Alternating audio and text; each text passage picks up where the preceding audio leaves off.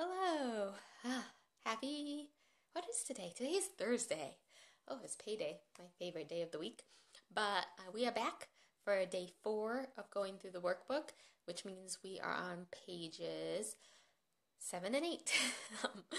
So, I guess we're going to get started because I'm not sure if anybody's going to join me. I'm going to try not to speak so fast, try not to get nervous. I'm pretending I don't see that little live button and just do this. So, we are going to talk about, still looking at my computer, still don't have it printed out, but anyways. So, talking about how people actually do want to help you. Think about it this way. When you really care about somebody, a sister, your mother, your husband, your kids, wouldn't you want to do anything to make their life easier? If you knew that they were overstressed and overwhelmed, wouldn't you want to help them any way that you could? Because you care about them and you want them to be happy. Those people probably feel the same way about you. So they want to help you, but if you don't ask, they're not going to know that you need help. Especially if you try to make it look like you have it all put together, they're not going to know that you need that help. So just don't think of it as being a burden to somebody. Think of it as these people really care about me and they want to see me happy, and getting their help will make me happier. So in turn, they'll be happier because they'll see me happier. Just try to think of it that way. So the question was, how do you feel when people ask you for help? Do you feel valued? Which I know I do. I feel honored that they want my help and that they thought of me and thought that I could do something to help them. I mean, it makes me feel good. And when I do get to help them and I feel great, it really is a good self-esteem booster and kind of confidence booster too, knowing that you helped somebody and that it's just a great feeling. And it's great to give somebody else that feeling too. You're going to feel good giving somebody else that feeling, knowing that they helped you. So, the other person is probably going to feel the same way you feel when you get asked for help. Now, there are those times we get asked for help by people who aren't necessarily in that group, and it does feel like a burden.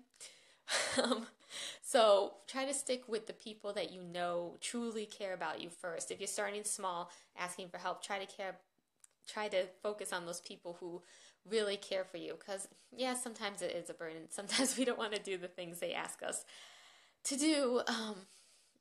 Those you have to take situation by situation. If you don't have the time or anything, you can tell them that. But this, I'm getting off topic. This workbook is about asking for help. So try to stick with the people closest to you so that you don't feel like that burden, because these people truly want to see you happy, so you won't feel like a burden. So we said to give people a chance to make them feel that way. And it helps strengthen relationships between people. When you help somebody out, your relationship gets stronger, and because you're getting more vulnerable. I can't really say that word, but vulnerable. I'm sorry, I can't say that word, but you know what I mean. You get to know each other better and get to really connect better, and you're going to strengthen that relationship with that person. And we talked about how the people who care about you want to see you happy. So, the next page, I guess I am rambling a little too much.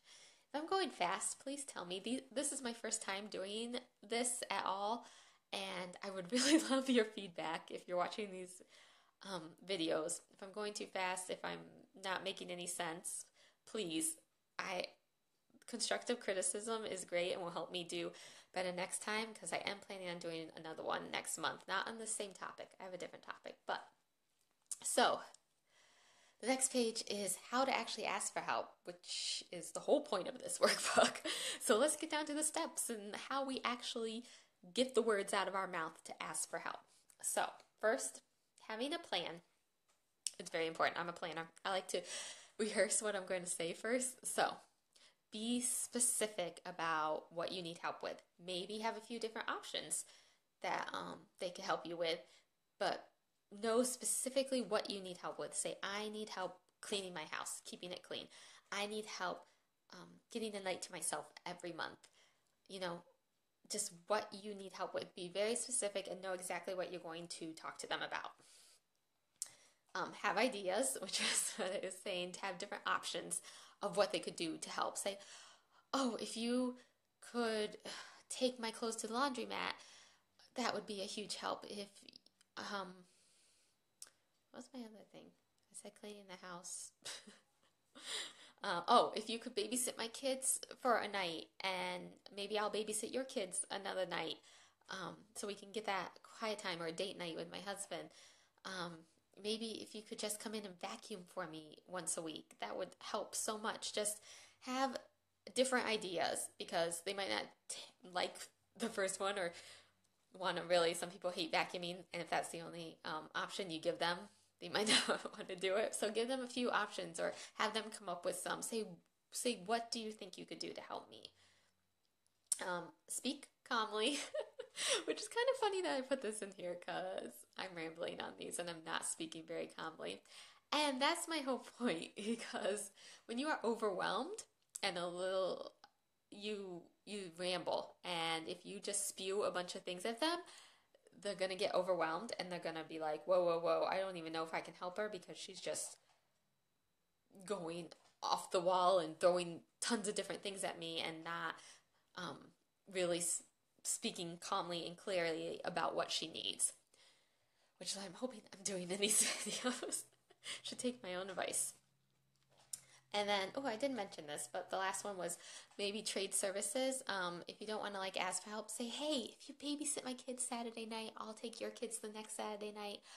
Hey, if you could vacuum my rugs, I will cook dinner for you once a week. Or, just think of something you could trade with them because then you don't really feel like you're more helping each other out instead of just asking for help straight out.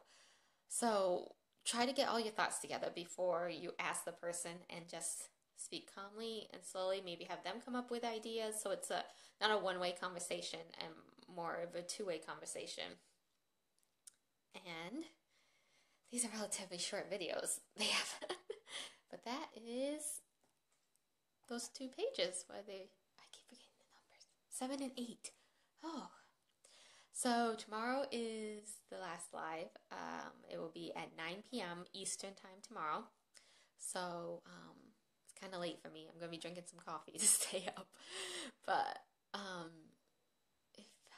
yeah, join me then. We'll finish the workbook up, and then I have a special thing I will be talking about Saturday morning. It's at 8:30 Eastern time. I know it's super early, but we have to be somewhere for Boy Scouts by 10 o'clock, and then he has a birthday party right after the Boy Scout event, so I really had no time to fit it in anywhere else.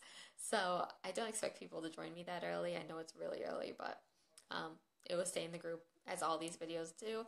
So please, constructive criticism, anything you're learning, comments, questions, anything, I would love to hear it. Please let me know, and thank you so much for being a part of this group. If you'd like to see anything in the group, not just related to the learning to ask for help, but relating to motherhood, perfection, just trying to be real and being your true self and enjoying life more, just anything you would like to see, let me know. I would love some feedback and to connect with you more.